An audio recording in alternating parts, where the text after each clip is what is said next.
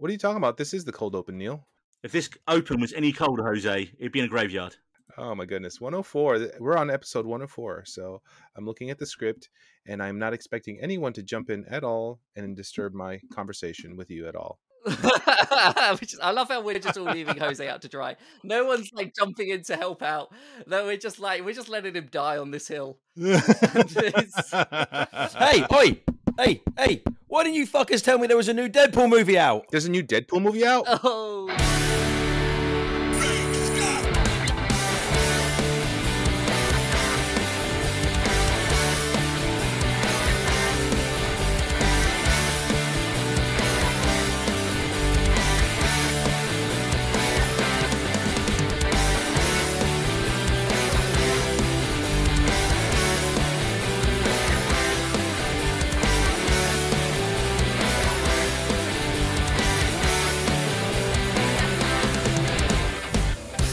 Hi and welcome to the We Need Roads Dead Pod. I'm your host, Mr. Paradox, but you can call me Neil because it's my day job to keep the sacred podcast timeline under 2 hours. Otherwise, you could destroy all known universes and make David late for bed.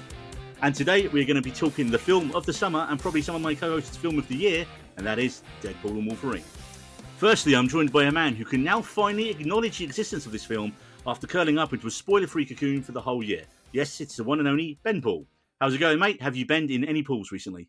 Oh, mate, you've known me long enough that I've been in every pool. And a bit disturbing. Next, we have everyone's favourite team member and the We Need Road podcast's very own Sugar Bear Peter, a.k.a. Mr. Jose Lopez. Oh, I'm the favorite? What? That's kind of a compliment. You're definitely the Sugar Bear. You're definitely Sugar Bear. It's only because of the facial hair and because you're just so damn nice, Jose. Oh, yeah, and I have the piercings too. No, I'm kidding. Next up, a man who will soon be raising a child, just like Logan on X23, we have our very own David Llongerine. Hello, David. Ooh. With a child on the way, you need to look out for, say it, Ben. Baby knife. I'll give them a little... Is it okay to give a little child, like a little baby, a knife just to do that? It is now. That's socially acceptable, right? Just tweet what Ryan Reynolds, he'll make it fine, all right, somehow. And finally, we have our very own Marvel Jesus and friend of the pod making his first appearance on the We Need a Roads podcast, Mr. Robert Stewart, who knows a thing or two about comic book movies from his podcast, The Stew World Order. How's it going, Stu? It's going very well. Thank you so much for having me. I can't believe I've never been on before. That's wild. Especially as we have a roster of about 7 people who come on now. I think with like you say, with your podcast, Stew World Order, it's planned. You're like months advancing ahead. With us, it's, what did you see yesterday? Oh, let's do a podcast on it. And suddenly 4 hours disappear. Yeah, with a dumpster fire, a podcast. I am currently recorded and scheduled up through, I think, the first or second week of November. Oh, wow. See, guys, that's what I've been trying to do. You've been doing a poor job of it, Neil. I mean, he is hurting. Yeah, try harder. Yeah, come on. But Stuart, first of all, tell us about your podcast, Stew World Order. So the Stew World Order is my podcast. We review random comic book movies with a different guest every single episode. The movies are drawn from a big a pool I have of comic book movies based on graphic novels, and we give every movie our ups, our downs, and then our overall rating out of 10. If you want to hear me on it, I can't remember the episode numbers, but I know I was there talking about The Suicide Squad and also Constantine. And yeah, loved Constantine. It holds up really, really well.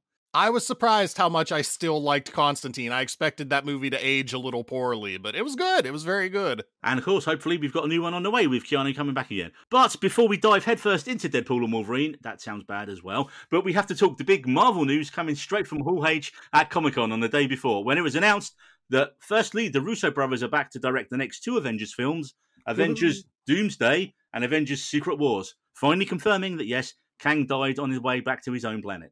Hey, having Ant-Man beat him looks like a masterstroke now in retrospect, doesn't it? It does. Does it? Does anything in that movie look like a masterstroke? I mean, not even Bill Murray was a masterstroke in that movie, and that's like sacrilege out of my own mouth. How do you waste a Bill Murray cameo? I'd already forgotten Bill Murray was even in that movie. Actually, I forgot too. I was going to say, Bill Murray was in that film? Bill Murray has forgotten he was in that film, let's be honest. Probably for the best. But gentlemen, the big reveal on a stage full of Doctor Dooms as he removed his mask, it was only bloody Robert Downey Jr. returning to the MCU to play Doctor Doom. Gentlemen. Fake news. Jose, just because you're from Florida. Florida burn. Nice. Gentlemen, I need your thoughts on this seismic news. And as he's our guest, let's start off with you, Stu. You know what? I know a lot of people are down on this, but my thought is if they didn't have a plan, they wouldn't be doing this. So I believe in the Russos. I believe in Kevin Feige. I'm going to give this a pass until I see what they're actually doing with it, because it's too weird and it's too out of left field for them to not have something in mind, a plan, a reason that they've cast Robert Downey Jr. So I believe in them. I'm going to give them the benefit of the doubt and see where they're going with it. And Ben? I'd like to think that you're absolutely right there, Stu, but I just feel like they're like scrabbling now to win fans back after what has been a really just mediocre turnout and a really like poor showing of what the Marvel Universe, like if you compare it to what the Marvel Universe has been, all of a sudden they've lost their way. Kevin Feige said that he used COVID to read all the scripts of the projects they've got coming up, and that he cancelled a lot of them because it was trash. So, do you mean the writer's strike? Oh, I mean the writer's strike. Sorry, yes, not COVID. God's sake, COVID's still seared into my brain. But thank you, Jose. So he used the writer's strike to read all those scripts, and then went, "No, I'm going to cancel a lot of these," which tells you the state of the MCU. Like the man that had his finger firmly on the pulse now does not have his finger inside himself in a good way. And no, I'm not even making a dodgy segue for that. David, what did you think? I was similar to Ben. I think the state of the MCU leading up to the Avengers was really poor, and there was no real hype level. There was no investment from fans into what was happening for these two Avengers films. And then the second, they just changed that. They changed the mood. They changed the conversation in one moment on stage, in one Twitter post, in one whatever. And then, bam! All of a sudden, you're interested again because Robert Downey Jr. is in it. And like Stu said, they must have a plan for it. So anybody speaking negatives, Jose, can just shut up, because I believe, there's a plan. I think they needed to market it, and I think it's marketed in one hit. Nice, Jose. So I'd like to clarify, I'm not against RDJ being Doctor Doom. I just don't think that's the long-term goal. This is obviously, I think what a lot of people will agree is most likely a variant. And I think by the time that we get to Secret Wars, once that ends up, I feel like there might be a 2-movie arc where he is Doctor Doom. But I think ultimately we're going to come to who will be the 616 variant and be the main villain in that respect. But I'm excited to see him back. It is kind of bittersweet that he's not Iron Man, but it would be interesting to see him as a villain. I think that this is not a long-term goal for him to be Doom. That's what I'm saying. I don't know. He finished his run of movies, then went off, got an Oscar. I mean, he did Doolittle, but let's not mention Doolittle. Got his Oscar, and then he's back to that's where he got the Oscar. It definitely wasn't a film about the atomic bomb, and now he's back to doing all the films for all the big cashes truck of money again. So does he need the money? Like, do you spend that kind of money on Robert Downey Jr. and have him as like a misdirect? Are they spending that kind of money? Are they just kind of helping him out? Helping out the multi-millionaire. Yeah, because people with that much money are known to just fucking help out in a multi-million-pound dollar movie. No chance. Nah, if there's whatever. What do we think? Like 80 million, roughly, for what? Like his. We'll find out. Oh, he's 100 million if he's a day, and plus whatever his back end is. Honestly, like his back end has got to be fucking unreal. Like he's one of the most he's one of the richest actors in Hollywood because of those Marvel movies. So like, I don't see him coming back unless it's for an enormous payday and that he gets to basically call the shots on what he does. Because why else do it? And if you're playing someone like Doctor Doom, I mean, you've got to go from one of the most beloved characters now in the MCU to and you've really got to he's really got to dive in. You can't half-ass it. He's got to murder someone horribly. He's got to take. He's probably going to kill Anthony Mackie's Captain America because no one seems to give a fuck about that movie right now. So like I mean, like I'm all for it. I think that's a really great choice, and the arc actually, and like the arc in the comics where his character becomes Captain America is fucking excellent. So like to have that on screen, I'm quite excited about. But no one else gives a fuck about it, and I don't know if it's like a race thing. So I don't want to see a black Captain America, which is kind of bullshit or 100% bullshit.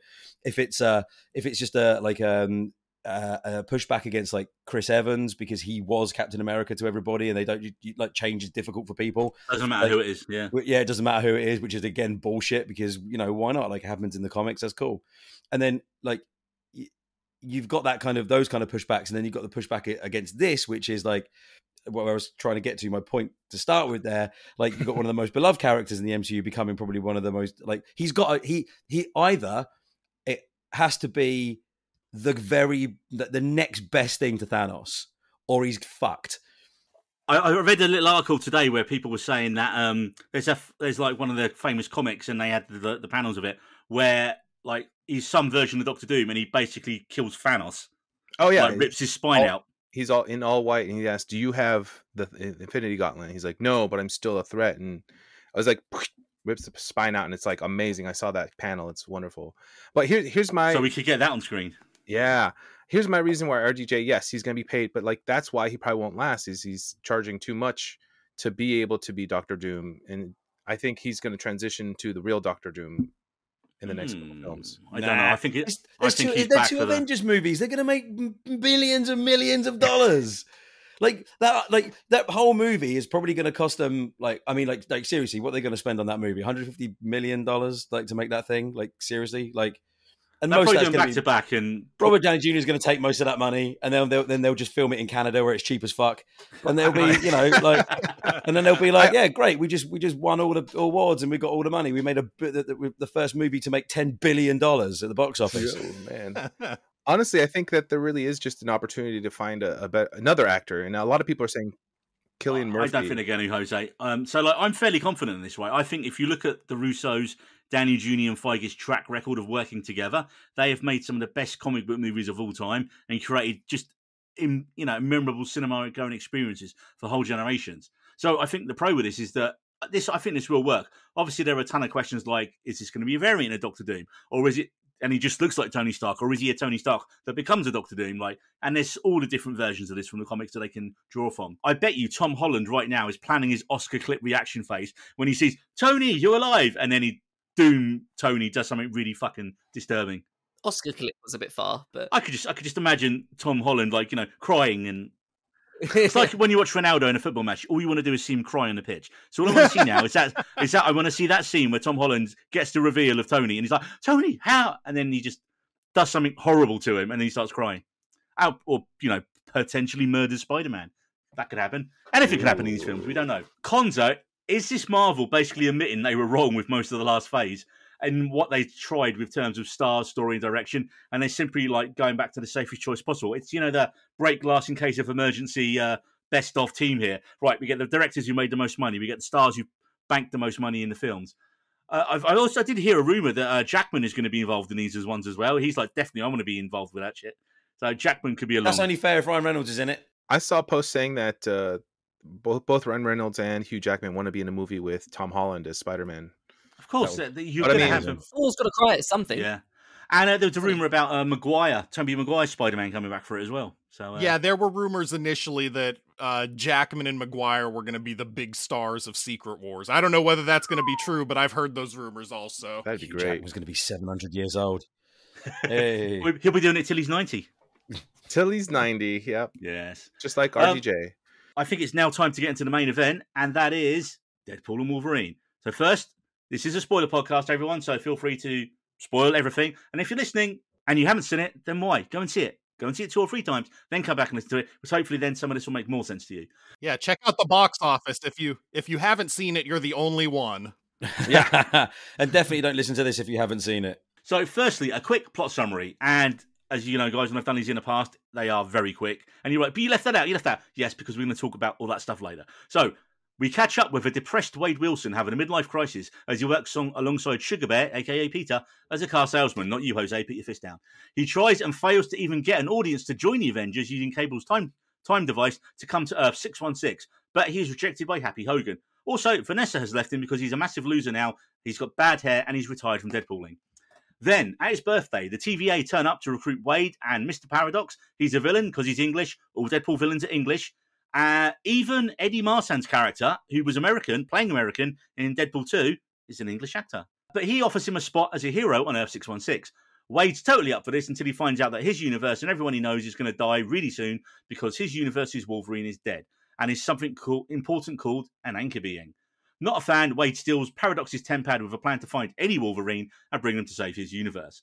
Naturally, this doesn't go well and Wade recruits the worst Wolverine from the timelines. His plan doesn't work, Paradox prunes them both, and they get sent to the Void. The Void is run by Cassandra Nova, Professor X's evil twin sister, who is immensely powerful, and the only way Wade and Logan can get home to save Deadpool's universe is through her. That's the broad strokes of the plot, because we know what's going to happen. We know that Wade and Logan are going to save the day, and there's going to be lots of swearing and brutal violence. So, everyone, initial reactions to the film. Stu, let's hear this.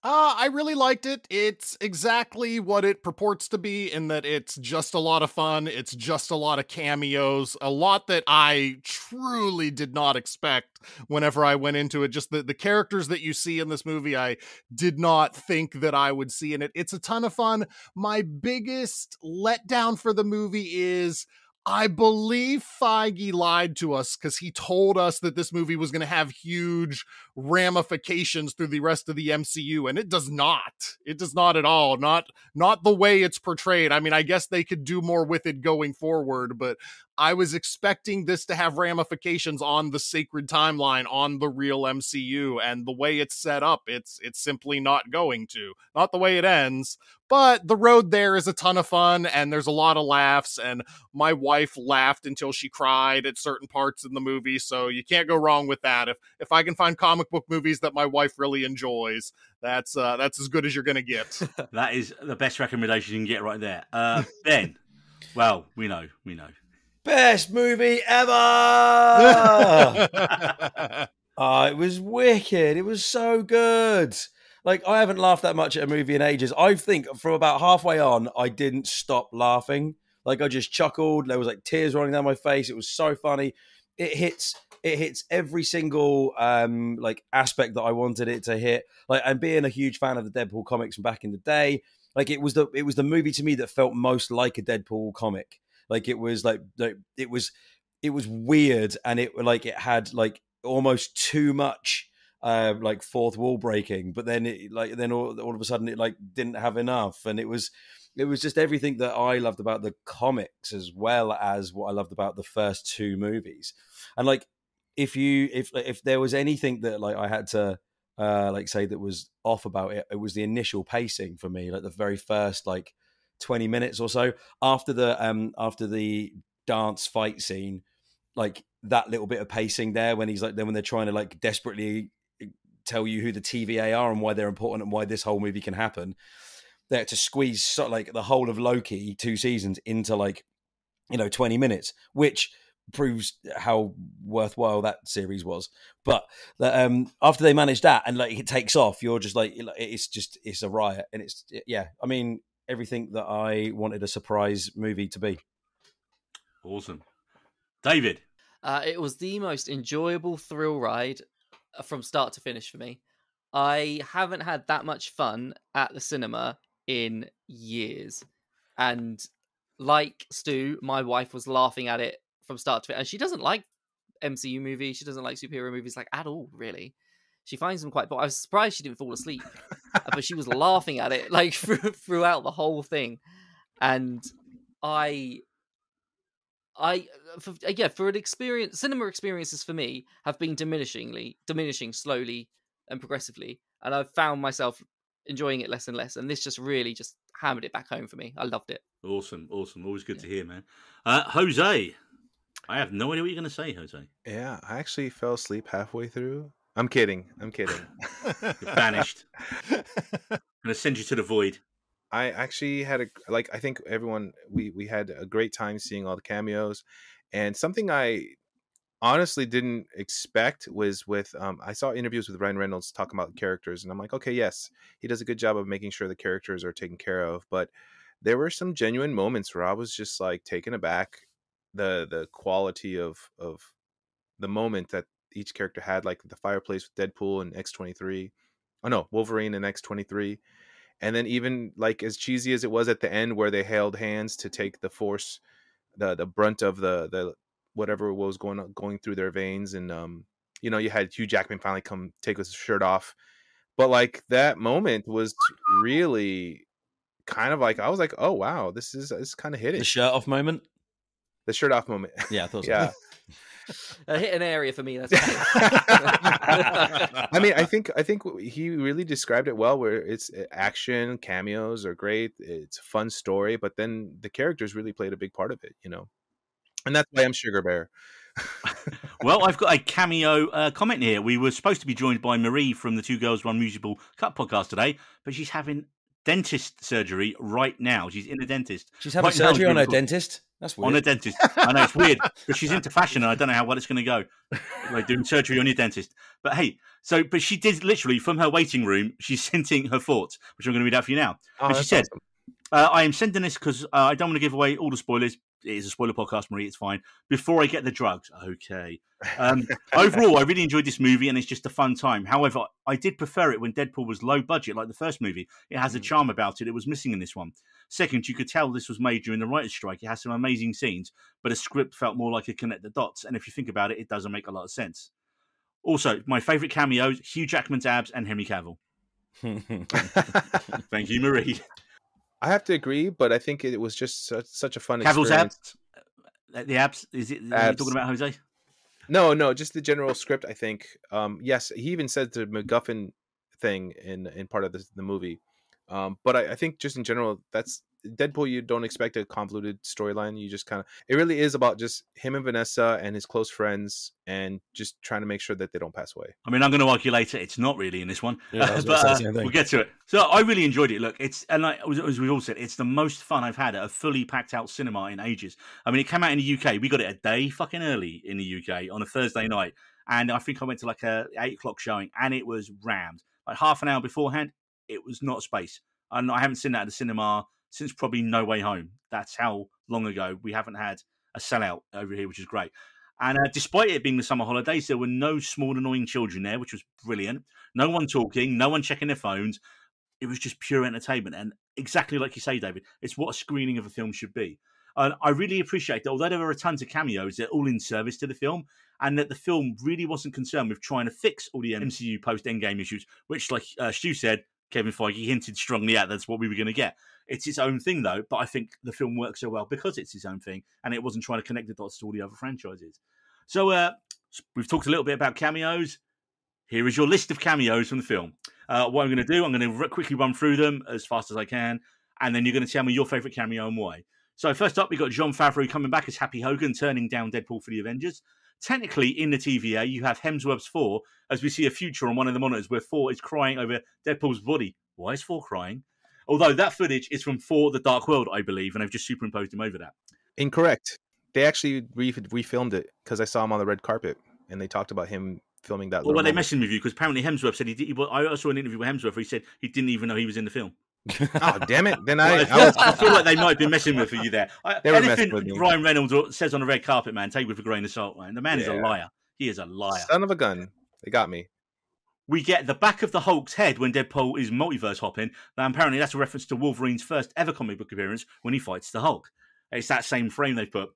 Making the internet lose its collective mind was seeing a Henry Cavill Wolverine, again, with the universe hopping.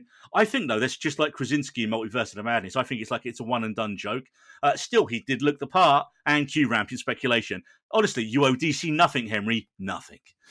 In The Void, once we meet Cassandra and Ovis minions, we have Tyler Mane coming back as Sabretooth. The minions were in it? I missed that completely. What? Oh, good. God. It's been a long day, and I am in a pool of sweat. Mostly me. So Tyler Mane, Sabretooth, comes back from the original X-Men from 24 years ago. Aaron Stanford's Pyro's back from X2.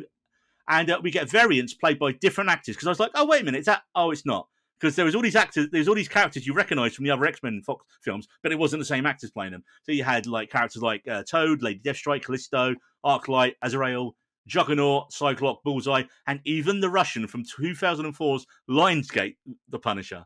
Chris Evans faked out the whole MCU and even Deadpool himself, because we got the Avengers theme, we got the build, we wait for the Avengers symbol, and then we got Flame On. So yeah, Evans' first comic book role, Johnny Storm. Daphne Keane returns as a now adult X-23, although she's still only 19. So it's bizarre that she's still only 19, but was 11. I think she was 11 when she made Logan, which is crazy. And even though it's not her Logan, they still share a nice scene. We have to talk about the Void's forgotten heroes, starting with Jennifer Garner's Elektra, who gets a nice jab about Ben Affleck as her Daredevil died off screen. And she's like, yeah, bothered. Channing Tatum turns up as Gambit, another film that was planned as a spin-off for him that had never happened. And Tatum's overly thick Cajun accent is hilarious because Wade can't understand him and neither can we. And the biggest surprise for me probably was only motherfucking Wesley Snipes turning up as Blade. Arguably the first Marvel movie success, even though it was through New Line. And I love that he says there's only one Blade, there's only going to be one Blade. And that definitely doesn't bode well for Marvel's troubled reboot with Mahershala Ali. Did they just announce it wasn't happening in this film? It's literally what I was thinking when they did that. That'd be a great way to do it. Like, you know, you could just imagine the rest of them sitting there. Wait, is our film not happening now? Anyway, Umi Masaki from Loki turns up, Hunter B-15. She turns up at the end, near the end. You've got the female variant of Deadpool, played by Blake Lively, Ryan Reynolds' wife, obviously, although we never see her face. And also in the massive Deadpool scene, we have Matthew McConaughey as Cowboy Deadpool, Nathan Fillion as Headpool. And when you see the one with the Welsh flag on him, it actually made me laugh.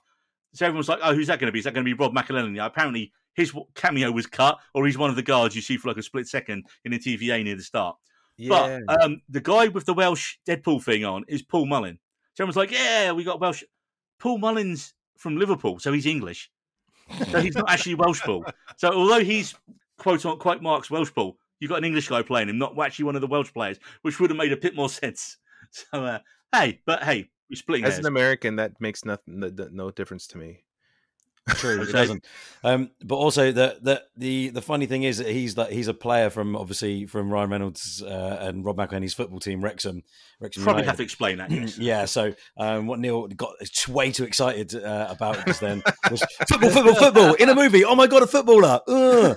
Which is exactly what he just said. But yeah, like so that Paul Mullin is a Wrexham United footballer. He's not, in fact, an actor. But the thing that Neil is saying is he's not one of the Welsh players on that team, even though he's wearing a Welsh flag on his Deadpool outfit. He's actually from Liverpool. Did I not make it clear then, Ben? Is what you say? Is that what you're saying?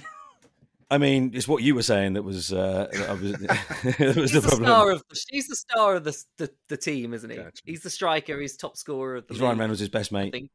Oh wow. Anyway, Man. so cameos, gentlemen. Stu, favorite cameo? I had no expectation whatsoever to ever see Channing Tatum as Gambit, so I was very surprised by that one. And I knew my wife turned to me in the theater and she was like, "Is that Magic Mike?"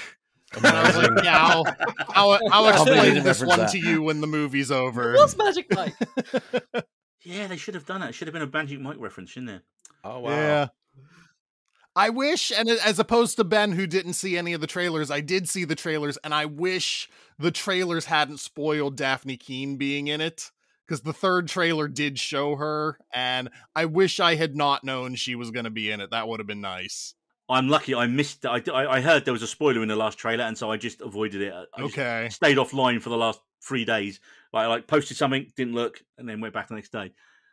So, Ben, favourite cameo? Oh, this is really hard, isn't it? Like I can't.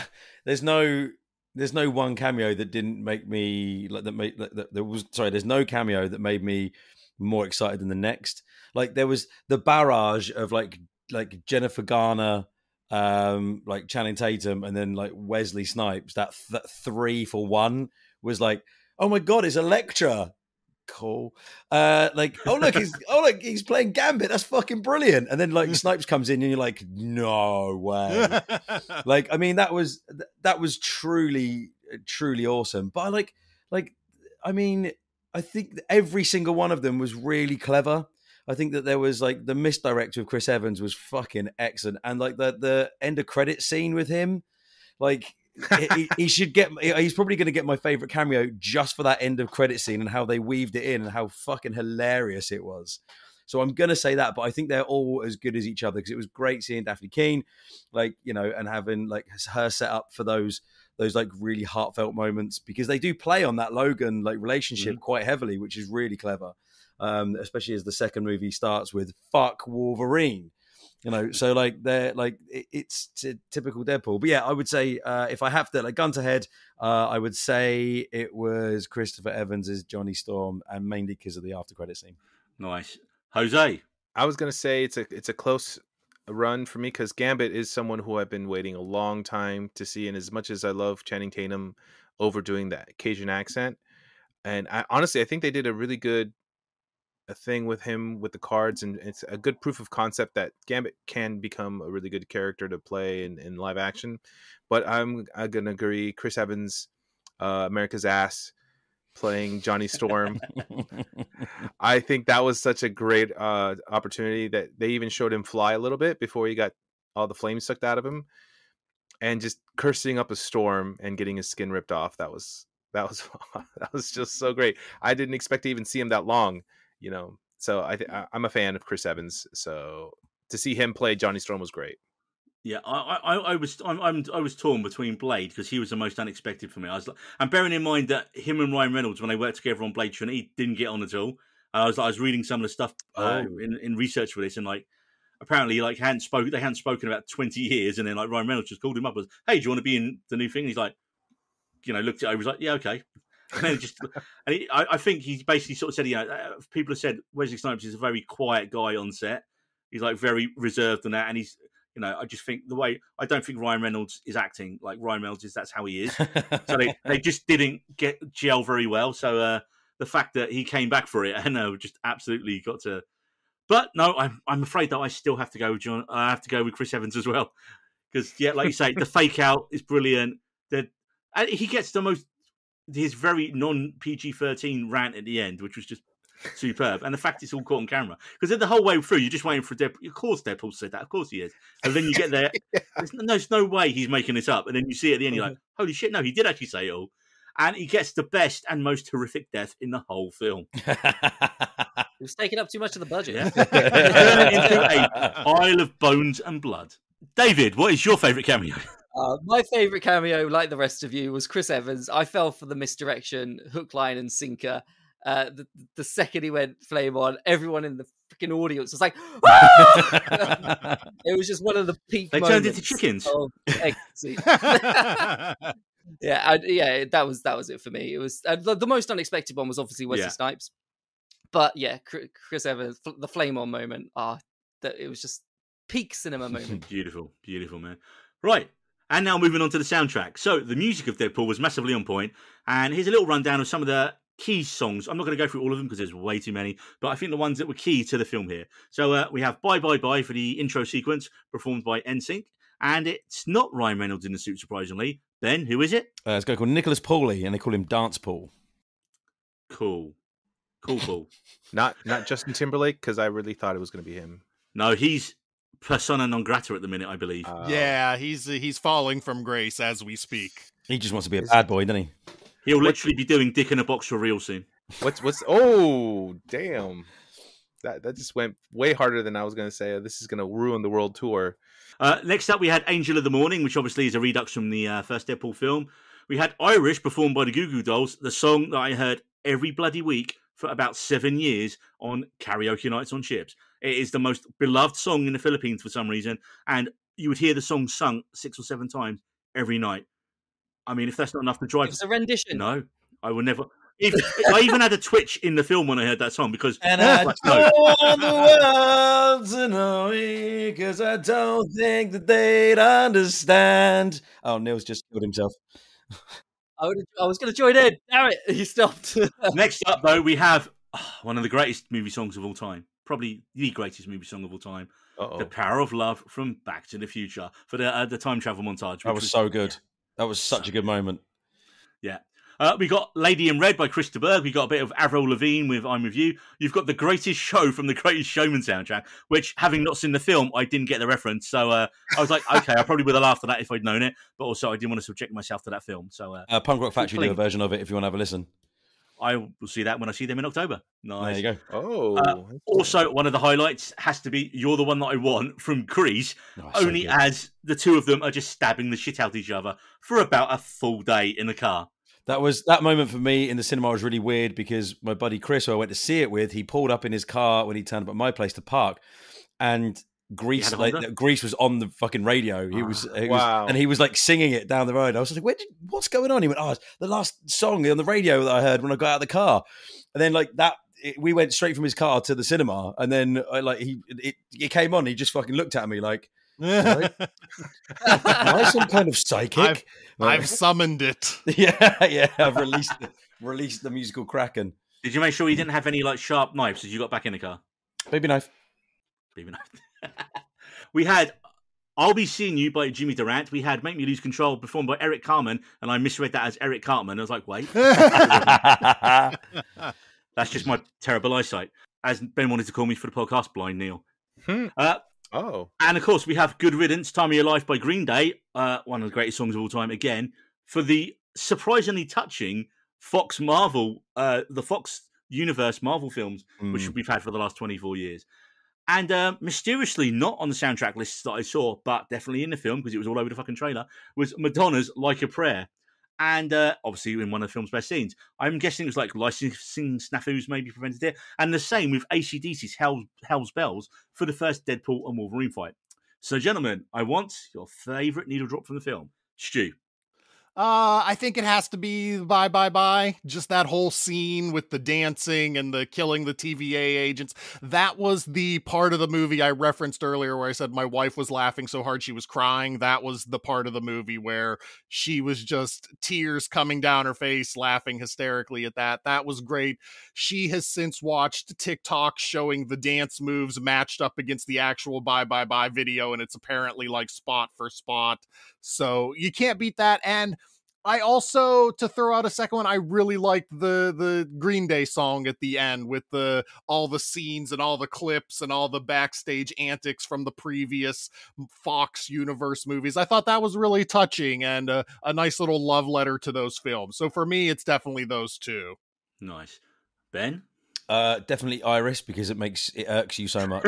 But honestly, when that song came on, they walked around the corner, and I was just like, this is fucking perfect. It's like you couldn't have chosen like a cheesier but more power ballady song to sum that little moment up.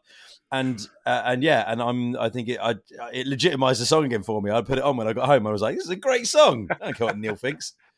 Good God, man! It's going to be Creed's time next year, isn't it? Again. Well, I mean, yeah, they're getting back together, aren't they, and doing that tour? So that's the whole thing. Jesus. I didn't want to know that, David. Just to be a little different, my favourite bit was actually "The Greatest Showman," because when that came on at the radio, it was the first song that came on the radio during the car fight scene. Yeah. And it was for like 2 seconds, and I was like, "I love this song!" And I got well excited, and then it immediately swaps because it goes through about 3 or 4 songs until it sticks with Grease. But for just that like brief moment, I got very excited. So I'm going to go with "The Greatest Showman." Okay, Jose. Yeah, I'm going to go with Stu and say "Good Riddance" at the end of the movie. I think it was just that song in particular. I just enjoy so much. I'm not a music guy, so I enjoyed the other songs, but that one just hit a little harder, especially with the clips. I think that was just a nice touch. It was touching. Yeah. I mean, yeah, I love the use of "Time of Your Life" for that. It's, like I say, it was strangely affecting watching these films that generally aren't regarded as all that great. And there was even a few shots I noticed of Josh Trank's Fantastic Four in there. Mm. And I was like, bloody hell! They included every single Fox property, because it was almost like as like without these movies, we don't have the ones that we have now. And it was like, a lot of people worked really hard on those movies, and whether you love or hate them, like that, there's effort gone in there, and there's you should definitely maximum effort gone in there, and you should definitely give those people the credit they deserve. So yeah, I think that was a really lovely moment, but it's still not Goo Goo Dolls, is it now? Having said that, for me, yeah, it's definitely going to be Irish. No, it's not. That bait and switch would be amazing if you did that. Yeah, that was a whole setup, mate. No, it wasn't. No, it has to be Power of Love from Back to the Future, man. I mean, come on. If they tried that in any other film, I would have probably been like getting a bonfire ready to burn someone and like yelling sacrilege, like running through the town centre, getting an angry mob together. But no, they fucking nailed it with this, man, didn't they? Of course you're going to use that song for this, man. And they just did it so well. And so much so, you're almost missing the song because you're like, who's the next cameo going to be? Who's the next cameo? Why is there a tiny Wolverine? That's, I mean, again, it was comic accurate Wolverine because he's really small in the comics. People don't see that because the cartoon gave him about 2 foot, made him about 2 foot taller. But the comics, he's small. Jackman made him about 4 foot taller. Yeah. So next, gentlemen, I thought I'd give a little shout out to our guest Stew here, and what we're going to do is we're going to liberally borrow, some would say outright steal, from the Stew World Order. And what I wanted to do is I want each of you to... I'll allow it. I'm glad he said yes, because we would have been in the shit otherwise. And what I want to do is I want each of you to tell me your favourite scene in the movie, but also one thing you didn't like in the movie. Ben, I'm looking at you, and you can't say the thing I didn't like about the film was that it ended. Otherwise, you'd be on an internal loop rewatching it, and we'd have to get the TVA involved again. Amazing. So just fuck my freedom of speech, right? Exactly. Cool. You get pruned, so that's what's going to happen. So obviously, first to our guest, Stew. It's your format. What's your favourite part of the film?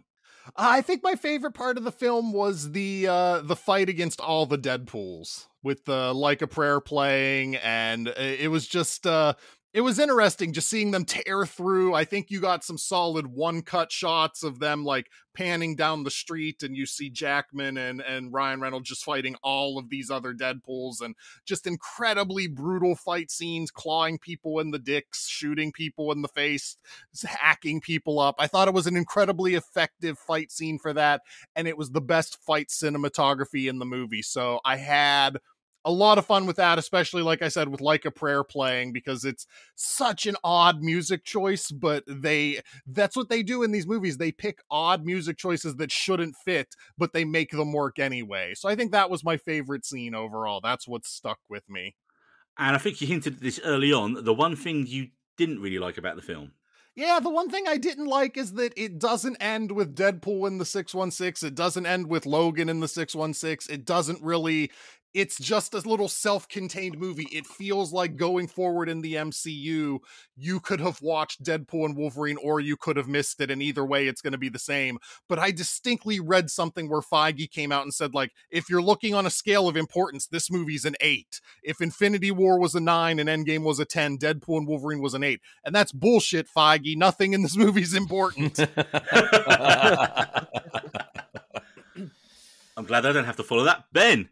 Favorite part of the film. God and damn. you can't say the whole film. That's not fair. All right, so the moment that that caught me by surprise was right at the start, where he's having that fight with the TVA agents, and he does the whole I'm not using my katanas, and he just uses Wolverine's metal bones. And then he puts on the claws and jabs one guy in the balls and one guy in the arse, and he gets stuck and he can't pull his claws out of either one. I was in fucking pieces. I was like, it's like the most ridiculous toilet humor, but done with such aplomb. It was just so well thought out, and it was that for me was probably the best, the scene that I enjoyed the most. Just in general, but there were so many moments you can't really pick, but I'm going to say that one just because it's funny as fuck. And Ben, I know it's going to be hard. I know this is going to shatter your soul, but what is one thing you didn't like about the film? Dog pulls tongue in Ryan Reynolds' mouth. Oh, yeah, that's bad. It just made me clam up and go, "Oh, dude, you're letting that dog lick in at me." All right, fair enough. I mean, at least that's the only place his tongue went. Well, do we know that? On film. Director's cut. Camera. Release the dog pool cut. No, don't release the dog pool cut. Never release the dog pool cut. David, your favourite scene, biggest pro of the film? You talked about dog pool. Dog pool was one of my favourite things. My favourite moment was just before the fight with the other Deadpools, and you've just blown off Goodpool's head, and you've got Wolverine just casually walking across the street holding Dogpool, and just that, I fucking creasing. I was laughing my head off at that moment. I thought it was so funny. I think I was the only person in the cinema that found it as funny as what it was. Because I was there laughing just a little too loud. And my wife's there just whacking me, be like, stop because I was laughing too much. So yeah, I'm gonna go with that just because it's a funny moment. And then my con was not really from the film itself, but it was more just all the amount of marketing that went into it in the build up. And like you alluded to at the beginning, that third trailer had spoilers in it that I felt like just didn't need to be in there. The film markets itself with having Deadpool and Wolverine in it. That's really like all you need to do. Just one trailer or two trailers. But there was so much marketing that went on to it, and it was almost a little bit too much. So that was probably my con. Okay. Although I've seen a lot of the chemistry between Hugh Jackman and Ryan Reynolds in like all of the different stuff was quite fun. Like in Hot Ones and stuff. Yeah. That's great. Nice, man. Yeah. Jose, favorite scene? It's I think I'm going to go against the grain here a little bit in the fight with Deadpool and Wolverine by themselves when they first get into the void. With the 20th Century Fox sign in the background. 20th Century Fox, I think it was just really fun. You see them. There's no like cuts away from outside of the vehicle. It's just straight on damage, and lots of fun choreography. I mean, to be honest, like the whole film was a solid yes, and that was just that's me just picking something that kind of peaks a little bit more. Oh, so it's fine for Jose to say the whole film's great, but I was fucking banned from it. Well, I'm not the one that I fucking see. Right. Permission to grant the podcast as hostile, Your Honor. Presumed innocent. Good callback like that. But I'd say the con, and this is going to be a nitpick, really, because it's not really that negatively. Is I'm waiting for Ben to say you're a nitpick. I wanted to see more of Wolverine and Sabretooth, because as cool as it was just to do one quick slice of the head, I mean, they put it in the frickin' trailer, and then they just last 2 seconds. And I'm like, he could have had a little bit more of a struggle or something, he's old now, the guy. He's an ex-pro wrestler, Tyler Mane, so he probably couldn't do that much. Put makeup on a stuntman and let him do all the work. I think half those people weren't they? Yeah. But that's really it. I just wanted more of that particular fight. I think they did a great job with all the other fights. Sometimes though, I'm a little hesitant to enjoy large fights with multiple people, because then it can be hard to choreograph something really good. But you don't want to miss the action, do you? You want exactly. cinematography that shows you the moves clearly, so you can go, that's awesome, rather than, oh, we're hiding the budget, it's not gone that well, let's shoot it at night and have the camera move around lots. Like, I'm a big fan of The Raid. That is like large scale fights. Who isn't? Yeah, but I mean, that guy was like a seriously fucking insane martial artist before he was an actor, so like that was super easy. But that's like obviously peak fighting and the choreography. Oh, I don't know, capturing it. The bit in the Deadpool Wolverine movie where he bounces the fucking katana off the ground and goes for that guy's face. Dude, and he's like, funny. "Take my country's name out of your mouth." And my katana, and he can't pull it out. I didn't even hear the joke because everyone was laughing throughout the whole this. That was a full-on Will Smith reference. It was brilliant. Oh, was it? Oh, shoot, you're right. Yeah, I didn't even catch that because people were just laughing throughout that experience. It was really funny to watch everything. So I've kind of gone wrong with my answer here, which I scripted out, and just realised that. So I've kind of got a twofer. So for me, the biggest pro of the film was that after so many Marvel films that were just fine, and how the pressure was really on for this to be a box office hit and a critical hit, it was. Like, yes, critical response is a bit mixed in places. Like, it's the run. I've seen the whole gamut from 5-star reviews to 1-star reviews in the British press. It's insane that there's like no one's saying it's just fine. Like, everyone's it's a travesty. It's the worst thing ever in the history of film. To other people going, no, it's fucking brilliant. Exactly what we wanted.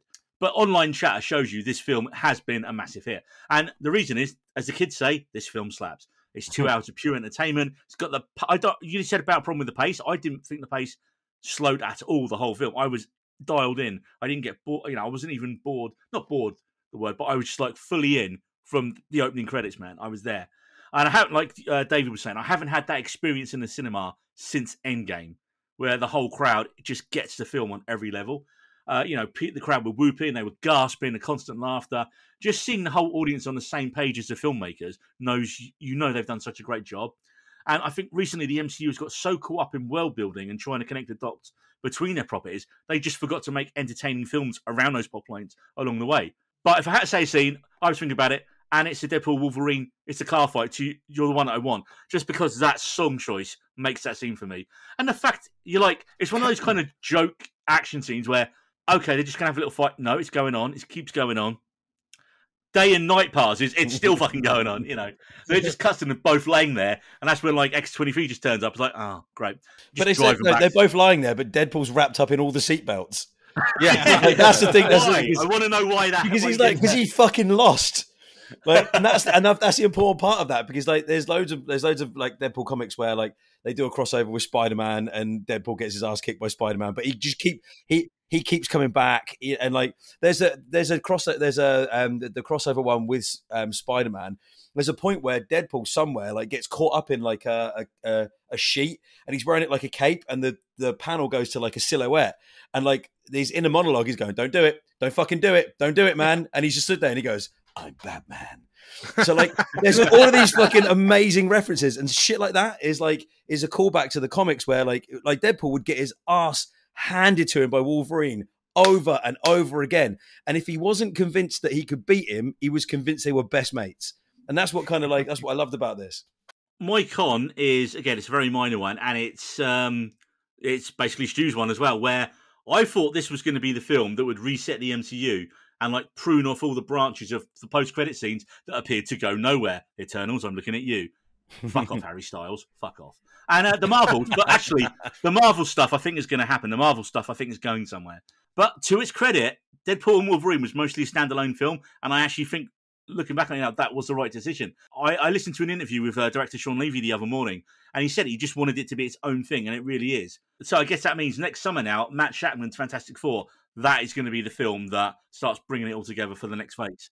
Unless there's like something in Deadpool and Wolverine that they call back to legitimize the Fantastic Four's entrance to the MCU, because I think it seems like that Fantastic Four movie is going to be a period film.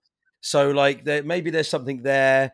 I think that if this movie does go unnoticed by the MCU, like, and it just like, that's no bad thing. But if there is something in there that we've all sort of like let it slip by, and all of a sudden they call back to it and go, "Oh, you didn't see that fucking glaring, incredible thing that ties everything together," yeah. That would be great. But I did see an interview with Sean Levy from Comic-Con, because like San Diego Comic-Con's just happened, where he said that him and Kevin Feige have differences of opinions as to where this movie actually sits in the phases of the MCU. Feige is saying it's definitely the current phase, which is, where are we now? Phase 406? Like he says, Feige says it's very much in that phase, and Sean Levy is saying it's not. It's like an outlier. So even those two can't like. It's like the Batman. The Batman. The Batman. The Batman. What are they going to call the second one? The Batmans. The Batman. The Bateman. Some Batman. Son of Batman. Right, so moving on. Well, according to Box Office Mojo, the top film of the year, and still going strong at the minute, is Inside Out 2 with 1.4 billion at the time of recording. And that is almost double the second place film on the list this year, which is Dune Part 2 with 711 million at the time of recording. That came out this year? I was just thinking the same thing. Fucking hell. Oh my God. But at the time of recording today, Deadpool and Wolverine has taken 438 million worldwide in 4 days. It's got the biggest R-rating debut of all time and the 8th biggest opening of any film of all time. Wow. So my question is, gentlemen, will this be the biggest film of the year? Stu? I don't see it passing Inside Out 2. I mean, if it did, it would be a miracle. An R-rated movie that's this big passing a kid's movie that's as big as Inside Out 2 is. But it'll pass Dune 2, obviously. It'll probably be the second biggest movie of the year, which, like I said, is astounding for an R-rated movie in this day and age. But yeah, Inside Out 2 is just a kid's movie juggernaut. I don't see it surpassing that. And it's the summer holidays as well, just started. So you got another month of it playing every day. So yeah, it's definitely going to ramp up, I reckon. Yeah, I reckon Inside Out 2 could probably get close to around 2 billion by the end of this. Which is insane. Who saw that coming? I loved Inside Out, but I didn't see the sequel doing as well as it is. It's absolutely. Yeah. I thought it was going to get slapped in the arse by Minions 4. That feels like the property to me that was going to be the big like kids movie, because you know I think those movies are excellent. But yeah, I mean, I don't think there's any way that that anything catches up with that now, because I mean, it's simple mathematics, isn't it? I mean, like I don't have to take like my parents to go and see this movie. Like any kid that wants to go to see Inside Out, they're instantly scoring 2 tickets straight away. So that's why it's got as many fucking people seeing it, because there's a bunch of people in there that don't want to see the movie, but their kids really fucking do. So they're bad parents. Everyone should go and see Inside Out too, man. It's a cracking movie as well. Is it? I like the first one. I thought the first one was great. I haven't seen the second one's really good as well, man. And it's. Do we know what Twisters is doing right now? Because that came out last week. Not that much, I would say. It's done well. It's done very, very well. It had a strong opening, but I knew Deadpool was going to take away a lot of its wind. Yeah, it's Alien. Hey, that was good. He doesn't even know what he said. He doesn't know what he did. What did I do? Take away its wind. It was good. Wind? Twisters? Take it. Come on, Jose. Twisters. Oh! Alternated. Christ. Hell, that was a good 30 seconds. Oh, wow. Sorry, I'm looking at the film. I'm looking at the next few movies that should come out. Alien Romulus probably do well, but not Jose, great. none of these are going to come close. I can't see anything else coming out this year. Beetlejuice, Saw 11. Beetlejuice could do well, actually. Joker. No. That's not going to do that. That's R-rated. That'll be R-rated, but it won't do as well. So, Ben, you are same Stew, right? Inside Out 2. I think Inside Out 2 is the biggest. I think Deadpool's going to be second biggest of the year. And I think there's definitely something that's going to creep up that looks like it might take its mantle. I mean, like Joker's going to do great, and I think Beetlejuice is going to do great. Maybe Gladiator is that out this year? Gladiator could be a like that. Maybe Gladiator is the one that's going to like rival it. But other than that, I can't see anything else touching it. If touching things, David. I just echo what everybody else has said. I was surprised Inside Out had made as much money as it had, if I'm honest, but I think it'll run it close. But I think there'll probably be about like 400 million in it. Just the odd 400 million, yeah. Well, just the odd 400 million. What is that? And Jose? Honestly, yes. I think this is going to be the biggest film. The only other thing I saw that has any potential... Deadpool's going to be Inside Out? Yes. I think it's going to be close. Honestly, I think it's going to be close. What do you mean? Is it going to beat it? Is Deadpool going to make more money than I think it's just going to slowly make more money over time because, granted, there are parents who want to take kids to see this movie, but I think Deadpool, shit. Are you a politician? Because I don't know. I think it either does it. I'm going to just say yes. I'm going to go say I think it's going to beat it. It's going to not do it right away, but I think over time it's going to beat it. Oh, I hope so. That'd be great. I mean, there are lots of children who probably Inside Out age who want to go and see the latest Marvel film, and they're like, no, you can't go see it. So they're going to go Minion style on top of each other's shoulders with a big jacket. Yes. And they'll still only pay for one ticket. One ticket, yes, I know, Ben. You're all talking about R-rated films, but in America, R-rated 17, isn't it? Yes, correct. Yeah. So I was thinking, like, over here, loads of fucking 15-year-olds are going to go and see that film. Oh, the cinema staff are just like, we're having to ID so many people.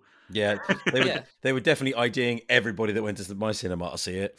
Oh, really? No, not a single person. That was dripping with sarcasm, mate. Sorry, but fucking hell. I don't know English people. Bearing in mind, this was the weekend when one of our biggest cinema chains announced they were going to close a quarter of all their cinemas in the UK. That's weekend of the biggest film coming out. And then I think they were supposed to make the announcement of which ones were closing on Saturday, and they didn't. And then it came out on Sunday. Oh no, we're only closing 6. So I wonder if like public reaction just kind of like you motherfuckers.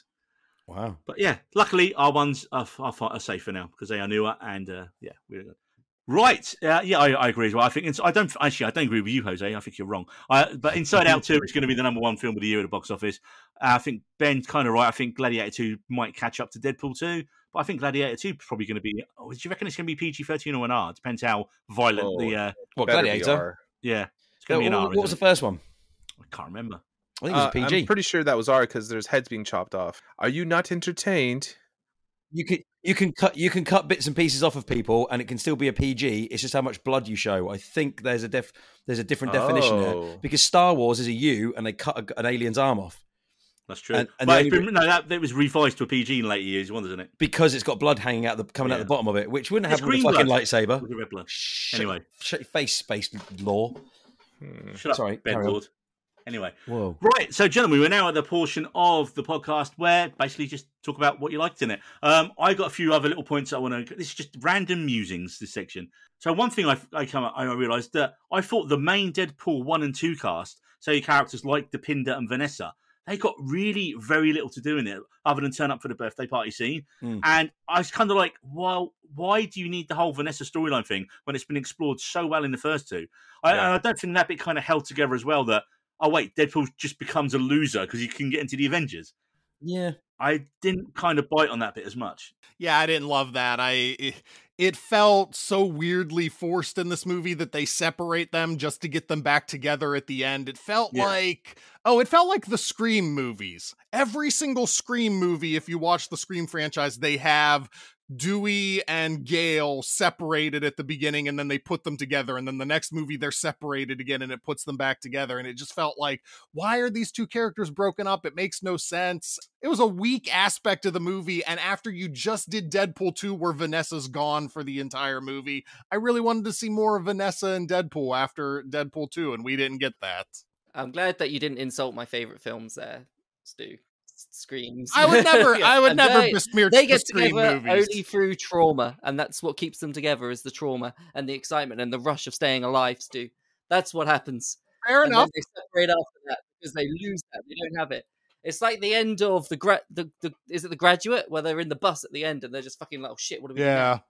It's like the end of Speed, where Sandra Bullock says, you son of a bitch, you took my line. Yeah, beat Jose to it. Where Sandra Bullock says to Keanu Reeves, relationships based on extreme circumstances don't survive. And then he goes, oh yeah, sorry. And then like 10 minutes later, after they have like a re-up of all the drama, he goes, oh, what about relationships like that based in trauma don't survive? She goes, would you have to base it on sex then? I mean, she sums up that whole like genre plotline like in a really good way there. Well, it's like when we was talking about when we did our Die Hard episode, and he's like, when every Die Hard film starts, he's fallen out with his wife or one of his kids every film.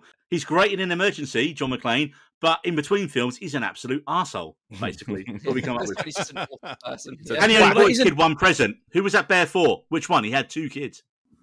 Isn't there like there's a big bear, they could share it. Isn't there a part of this that like that they needed to drive Deadpool in a slightly different way? Like this is where my pacing thing comes in, because it's like it's like they go, he's having a party because it's his birthday and he's stapling his hair on, which I thought was fucking hilarious.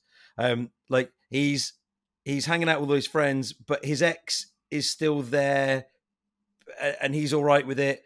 And then all of a sudden he's trying to he jumps into the interview for quote unquote interview for the Avengers, and then he comes back out and he's not doing his work. Like it's like that's where the pacing for me came unstuck a little bit.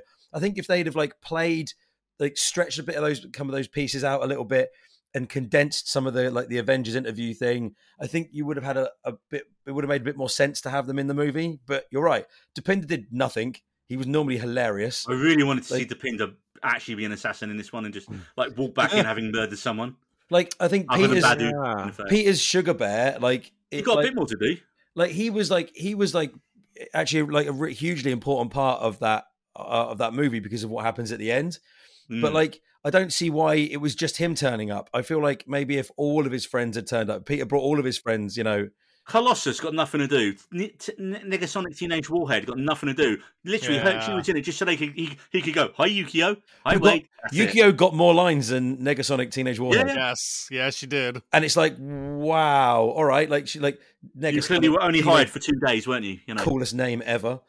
I don't think it hurt the movie. I just think that it goes back to what Marie said. The heart of the movie was always him and Vanessa. Yeah. And in the comics, there is a storyline where Deadpool has to take on Thanos because what? Right, it's a whole thing. So Thanos's thing is he wants control over Death, and Death is a character in the comics. And the character is a female, and Deadpool starts dating her and gets married to her. So Thanos comes after Deadpool. And it's a whole fucking thing in the comics. It's genius. It's hilarious. It's utterly bonkers. And Deadpool ends up beating Thanos at some points because of how smart he is or how chaotic he is. But and they could have done that. They could have almost done that with Vanessa dying and becoming Death, and then bringing her back that way. But they chose not to go that way because that's a tough sell on a Hollywood audience. So, in my opinion, I think so. So you lose a little bit of that because they've obviously he's gone back in time, brought everybody back to life, but there was no this is my family, this is who I'm protecting, but they don't then come to his aid. They don't come and get his back. which is generally something that happens. Blind Al had nothing in this movie apart from the fucking hilarious shit about cocaine, where he's flat out said, Feige said, the only thing we can't do is cocaine. So they just come up with every single name for cocaine. Yeah. Every conversation they have is just, it's brilliant. Did you see what Feige said about that? Apparently, he goes, I don't mind you saying it as long as it's funny. And he goes, you have to come up with some original way of doing it. And he's like, and they did. They come up with like the funniest way of doing it. Yeah, but annoyingly, that's in my con where the over marketing, because that was a fucking brilliant joke, but it's in the trailers. Yeah. It's in like a lot of the jokes, which Ben managed to avoid, which is great. Is that a lot of the really funny jokes were all in the trailers, like that one. I think for me, the Deadpool movies in general, the story structure were always simple and not overcomplicated. And I think going into that, that's why I just accepted everything. It was just straightforward. Him wanting to be happy with people he cared about. I thought at one point he might have moved on for Vanessa and like hooked up with Lady Paul. Oh, that would have been nice. That's kind of like a Loki style thing, and obviously the in joke of it being his missus as well. I thought, and then I was like, oh no, wait, he's still after Vanessa, even though she's like dumped him. So yeah, that didn't really work. Okay, that should have all been our con there, really, shouldn't it? Should have been. I forgot about that until you mentioned it. I actually can't remember how the relationship ended at the end of Deadpool 2. Well, he turned back time and brought it back, and then it's film extended, so we didn't see how it was kind of really going on. He kind of turns back time, and then that was it. Okay, because I was kind of confused as to why they weren't together. I do need to bring up one person we haven't really talked about a lot yet, and that is Emma Corrin as Cassandra Nova. What did we think of her as an evil, younger, and I'm going to say hotter Professor X? I was just like, she looks really like James McAvoy and Patrick Stewart, and yet somehow she is very attractive. That's because they cut all her hair off. Neil, you and me look the same because we've got no hair. That's just how it is. Ben, are you saying you find me attractive? No, I'm saying that I've just made you more attractive. Oh, okay. Okay, I'll go with that. I think she was perfectly cast. I mean, like she was. Am I right in saying that she was Princess Diana in the Crown? Yeah, I mean, she is phenomenal in that. And she brings that same kind of like kind of energy to this, like her whole confidence in like, I'm fucking happy in the void. Everything I need is here. I don't need to fuck around with anything else because I'm basically the queen here. And then and she then quite quickly goes, right, well, I'm protecting what I've got. Like I've always said this, the best bad guys are the ones that you empathize with. The ones that you think like, well, they're only doing what I would do in that position if I was purple and had a massive chin, or what else? what other bad guys have we had that were great? But yeah, I thought she was fantastic, and and her power is great as well because it's obviously comic accurate. Like she can only read people's minds because when she touches them, but then she can like put her hands inside of you and like do weird stuff. And like some of the lines like. Her fingers are inside me, but not in a good way. Like, all all the stuff like that. It was great. She played that. I personally think that she played that perfectly. She did really, really well with not a lot of screen time, didn't she? She made the most out of every second she had there. Just on the Emma Corrin thing, she's in a show on Disney Plus called A Murder at the End of the World. And if you haven't seen that, that's really worth a shout watching because she's amazing in that as well. Yeah. When she turns the Human Torch into a bag of bloody bones, you're like, oh shit. She is not messing around. Baby knife. I got to talk a little bit about Nice Paul and his 80s soft rock hair.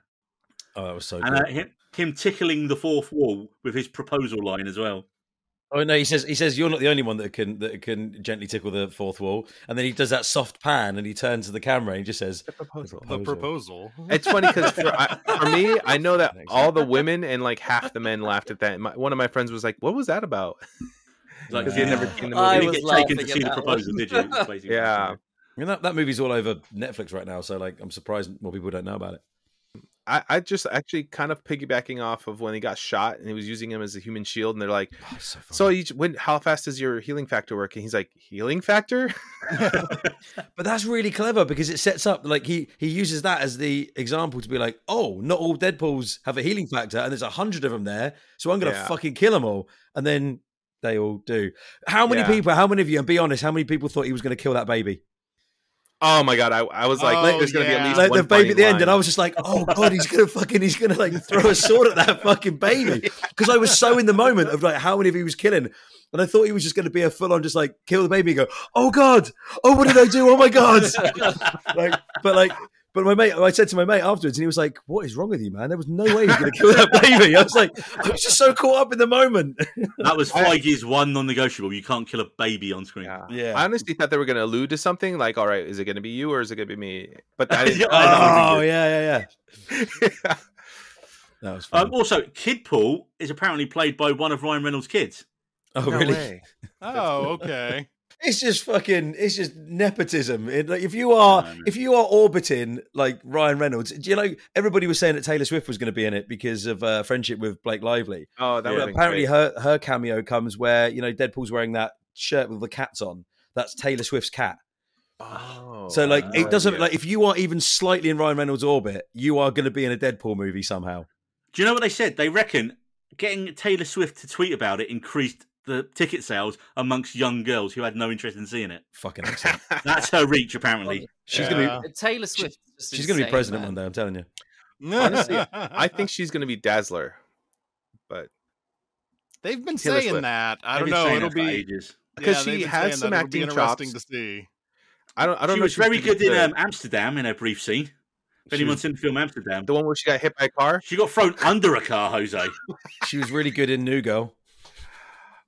Was she on that show? She was on New Girl.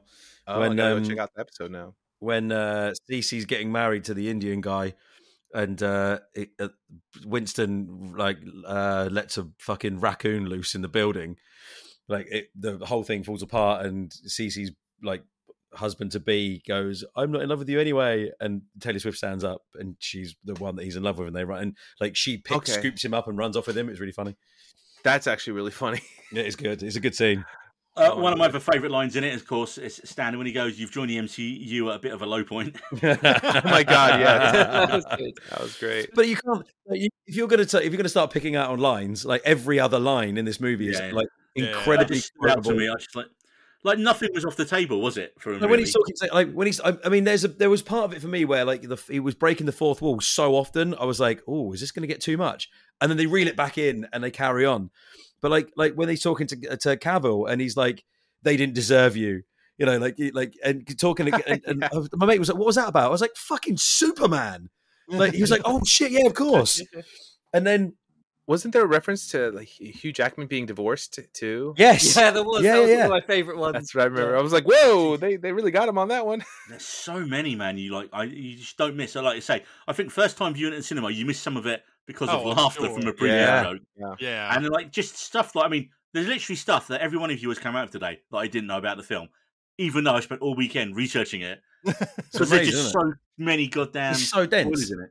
But the car scene where you're there in the fight in the car, and like it's almost blow for blow the very first car fight scene in the first Deadpool movie, because wow. Jackman smashes his head into the radio, and that's what's changing the stations, which is what happens in the first Deadpool movie. And they go through some of those songs are some of those songs. So like Shoop is in there and something else, and I was like, the fuck, they've like gone fourth wall and fourth wall. They've like broken their own fourth wall. We're up to the 7th wall at this point, man. Up to the 39th wall. Also, this brings me back to the question: do you think Honda paid them, or do you think they just happened to use a Honda Odyssey because they thought it was a shitty car? If I was Honda and I'd paid them to rag on my cars as hard as they fucking did, I'd be fucking furious. But Are you kidding probably. me? My brother-in-law and a friend of ours, they're both like, we own Hondas. They got the car in the movie. And they were actually excited to have the Honda Odysseys because of that. But they didn't go out and buy those cars because of that. Like, that's They the thing. will now, though, Ben. They Well, absolutely they'll will not. keep buying the Honda Odyssey forever because the Honda Odyssey fucks. And there is the trailer clip. There we go. There we go. Got to talk the Wrath of Khan homage at the end as well. Oh, God. Well, was that Wrath of Khan, or was that... Oh, because he does the Star Trek bit. window. The Star Trek bit. Yeah.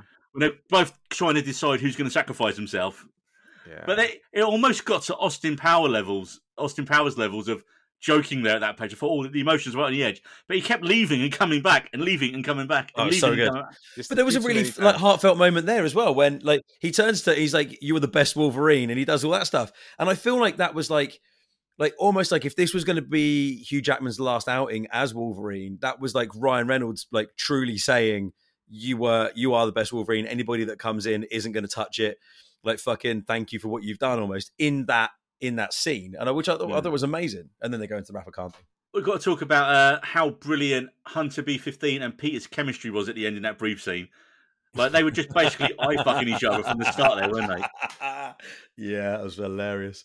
Oh, who's this? And his Deadpool, he's got Ryan Reynolds, or like Wade Wilson's old Deadpool suit. It doesn't quite fit properly. Like, it's just like it was really well set up at the beginning of the movie, where it's like hanging in his locker, and Peter sort of wistfully looks at it, and then he puts it on, and obviously comes and saves him at the end. But like, I don't know, like. It was that, like, yeah, Hunter B-15 and Peter's chemistry. Like, if you get to see any more of that somewhere down the line, I'd be fucking thrilled. It'd be so good. Whatever Disney could end up in a Disney Plus show. I mean, I don't think we're going to get Loki season 3 after Loki season 2. But right, I've got one other little thing I wanted to event. So, I've got people with comic book knowledge here, so you're definitely going to help me out on this one. It was not clear to me at all. Well, because they do it once, I believe. That it says, like, the title comes up near the start, Universe 10,005, which is the Deadpool's universe. And then, as we know, the regular MCU is Universe 616. But I didn't think it was very clearly explained that Deadpool travels to 616 when he applies for the job of the Avengers. I was just like, I didn't realise he had travelled. Did I miss something there, or was it just not very well I didn't realise explained? that either. No, it shows on the screen. I think it says... It does say 616. Whenever he goes to see the Avengers. It's not really explained how he gets there. But... Yeah, I read up on that. I was like, how did that happen? Apparently it was Cable's time travel device he used. Okay. I just decided not to show it. It was on his arm the whole time. It was on his wrist the whole time. Like, it was like, but it was, I like, when you see his, like, his suit, like, shirt jacket's pulled down, he's wearing it the whole time. And it's like, it's a giant lump under his, on his wrist. Oh, wow. I missed that. So, like that is, but like, so don't invoke the wrath of Ben's fucking time travel logic, because, you know, like, is that hashtag Looper? Shut up. Is Cable's time travel device a multi-dimensional time travel device? Right. Like, that's the only way that works, right? It probably can be. You could probably say that, but in Deadpool 2, it was still a Fox movie. They had no rights to go anywhere else, which means they had to stay in their original universe and couldn't universe jump. So okay, I don't know. Now, so here's another question about that though. Right. If Deadpool travels to 616 to become an Avenger, how does that help him with Vanessa? Because she's in the other universe. Well, that's why he stops doing it. That's why he doesn't go along with it, right? Because he realizes. But why does going to a different universe help him? Like, she will still be in that universe. If he got into the Avengers in 616, does he just go and get her and be like, "Come and check out what I'm doing"? I assume that's what he was going to do, was go get her. So why in that case didn't he just grab all his friends and go, "Well, fuck that universe. We'll just go over here." Like, and take him. They can bring him with him. Ben, it's comic books. Don't use that. Poor excuse. I expect better from you. Very serious. Don't use that. That is almost like Looper level logic of just like, oh, if that time travel, if it gives you a headache, just don't think about it. Shut up, all of you. You can't tell Jeff Bridges to shut up, man. You can't tell the dude to shut up. But Ben does look quite frightening at the minute. If you could see this, listeners, he's literally got like the blinds and the sun over his face. It's like the most scariest. It's my Apocalypse Now look. There you go. Ooh. So at that point, then that means when Deadpool goes back to his universe of 10,005, why couldn't they pick a easier number to say than 10,005? But anyway, when he goes back to that universe, that means there are two Logans there. No, because Logan from 10,005 was the Logan from Logan. He's the Wolverine from Logan. Skeleton in the ground. Because that's the one that he digs up at the start. But, and I've got a but here for you. The film, and again, you're going to be like, fuck you, Neil, on this. Deadpool and Wolverine supposedly takes place in 2024. The events of Logan in 10,005 take place in 2029. Yeah, he uses the time turner to get there to dig him up. He uses Cable's time travel thing to go and get Logan. So he goes forwards in his own universe to go and get Logan, and then the TVA turn up. The TVA pull him out of 10,005, and Right. that's when all the other shit starts happening. That's when he grabs the TVA's time pad. Is any that clear to anyone else? Neil, comic books. I'm going to hurt him. Jose, I fly to LA on fucking Wednesday. You're on 2 strikes, brother. I can easily divert that flight to Florida and come and whoop your ass. Actually, I'll take you out to dinner if you come by. That's really nice of you, actually. I want to quite enjoy it. Plot twist. That's a good chance. He's like, Jose's not fazed by me whatsoever. He's just like, yeah, shut up, I'm limey. like, hey, it's Ben. Whatever. Let's go get dinner. Oh, all right, buddy, yeah. This is why Jose is our Peter. Yeah, because everyone loves him. Oh, Okay, well, gentlemen, I Hello. believe that's all about the time we have here today. And hopefully this hasn't been the oral equivalent of Deadpool and Wolverine stabbing each other for a full day and night in a Honda. I'd like to thank our first-time guest, Mr. Rob Stewart from the Stew World Order. Stu, Thank you so where can much. people find you on the socials? The socials are all SWO Productions on everything I'm on. I'm on Twitter. I'm on Threads as much as I ever use it. I'm on Instagram, but any social I'm on, it's SWO Productions. And the website, if I may, is SWOProductions.com, where we have new articles every single weekday. And I Damn. must give a quick shit out. I must Shit give a out. quick Yes, please give a shit out. I'm very excited for your shit out. shout out even. If you're a fan of Buffy, Stu is writing this amazing retro reviews of Buffy through a modern lens. I've been following them since he started writing them. And through a modern lens, there is some very problematic stuff in it. Very, very problematic stuff. But just makes reviews even more funny and worth reading. So, yeah, if you're a Buffy fan, definitely worth checking out on Stu's website at SWOProductions.com. I'd like to thank Ben Paul for trying not to shoot me with his twin gold-plated Desert Eagle Mark 19s, for suggesting that this isn't the greatest film ever made, and that it does have a few more. When did you say that? I cleverly hit it. You are fucking dead to me. I'm out. Deadpool. Okay. I'd like to thank our resident Llongerine, David. And mate, all I can say is very soon beware of... Say it, Ben. Baby knife. He was meant to be I know. gone. I couldn't. And of course, I'd like to thank our very own Peter, Mr. Jose Lopez, who put in a group chat that his favourite cameo originally was the Honda, cementing your Peter status before you'd even seen the script. Oh, we mentioned this to you. When you said that, I was just like, it's like karma. Such a Jose thing to say. Such a Jose thing to say. Well, it's been a great time. I hope you've enjoyed. And of course, you can find us all over the place as well. I'm on Twitter at Needy Roads. I forgot the we, so it's just Needy Roads on Twitter. David occasionally updates on Instagram at We Needed Roads. Ben, tell people about merch. We have merch. It's great. You go to Hawker and search We Needed Roads, and all you'll find is sexy-looking Back to the Future style rip-off T-shirts that we made with our own bare hands. 70% rip-off of Back to the Future. So if you wear them out and model them, people will look at you and go, oh, why does that look like Back to the Future but not? Happens all the It's a time. conversation starter for sure. Definitely is. we need to make a shirt that says "Make like a tree and get out of Podcast. here." Oh, And podcast. okay. It's almost like you know a thing or two about merch, isn't it, Ben? Nah. That's the next one. That's the fall line. That's the winter line we're going to do with t-shirts here. Jose, you are on socials, but we always use this moment for you to just basically advertise your photography business. Where can people find you? Yes, my website is jlopezphotos.com.